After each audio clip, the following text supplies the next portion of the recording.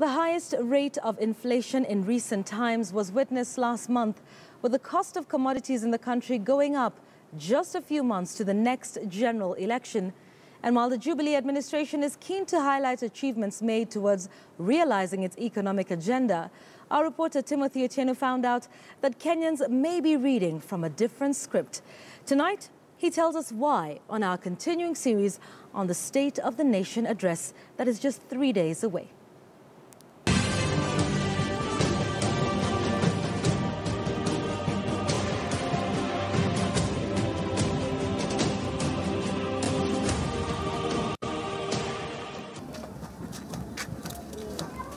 We meet Gladys Mogushe on her way back to her shop after dropping off her 2 children to school after their lunch break. Gladys, a mother of 3, is just one among many here in the country's largest slum who are falling victim to the nation's biting economy.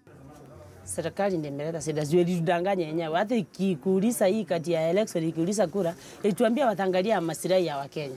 Sasa hii sioni kama wanatuangalia maslahi yetu. Wametuachilia tukiumia. Just 2 weeks ago, the Kenya National Bureau of Statistics revealed that the country witnessed an inflation rate increase of 9.04% from 6.99% in January, the highest ever in recent times. When inflation occurs in an economy, there are many people who suffer. For example, you are the consumer. Now with 100 shillings, you go to the supermarket, you buy less goods. If you're a pensioner and what you're getting is fixed, your lifestyle goes down. If you're a salaried person, you got a fixed amount of money you're earning and the price of things are going up, it means that in actual terms, you're poorer than before. So inflation creates poverty. In 2013, the Jubilee administration swept into power on the promise of ensuring that the price of basic commodities would remain affordable for all Kenyans. Gladys says that promise has largely remained a mirage to this day. For her, the most basic of household commodities, such as the price of maize flour, which has shot up to between 120 to 150 shillings, has forced many here to change the menus on their table. Tulikuwa tunapika saa zingine watoto wajikuja lunch wanapata ugali na sukuma juu ugali ilikuwa chini. Na sasa afadhali tununue kamchera ama chunga ya chapo wakule chapati moja na chai warudi shule. Indeed, that trend has swept across most of this area. Many residents have abandoned the consumption of ugali, instead choosing to dine on much cheaper foodstuffs such as rice or chapati. The brunt of the high cost of living is being felt in such restaurants deep in the heart of Kibra slums, where such a meal of chapati madondo goes for a mere 50 shillings, affordable to most residents here. Mchana hizi kula ugali. Ndio za nyingine pesa yenye uko nayo hizi pesa ugali kwa sababu ugali unga imepanda.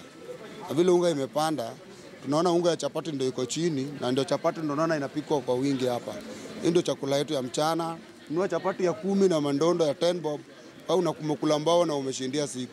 It's a change in lifestyle manifesting from the high cost of living that has seen shopkeepers such as Violet Alo witness reduced sales for an economy boasting of a 6.7% GDP growth last year. We must do our part to drive production in Kenya. And that is why my administration has urged Kenyans to buy Kenyan products. She hopes that come Wednesday, the president will not only speak but do something about the economy. Mimi nataka kusikia akisema vitu zishuke sana sana kama hiyo unga. Sasa tumesikia tumeambiwa from kesho inapanda tena. Sasa sijui itafika ngapi. Sasa tulikuwa tunataka at least ashukishe vitu kama hiyo unga sana sana. Hii imepanda sana, hata maziwa imepanda sana. Gladys shares the same sentiments. Armed with 250 shillings in her pocket, she allowed us to accompany her as she went for shopping.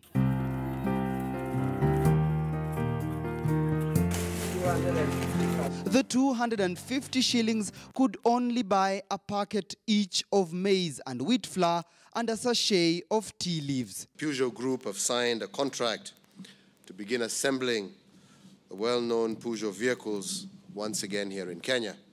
With the reopening of industries and manufacturing plants, the head of state is likely to factor the growth of enterprise and job in his speech this week.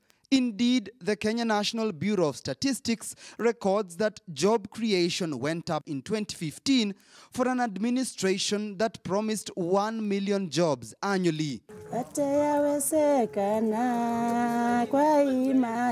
for a majority of Kenyans like Gladys who are yet to feel that growth, the most basic of requirements, such as affordability of commodities, ranks highest among many if their vote is to count come August the 8th.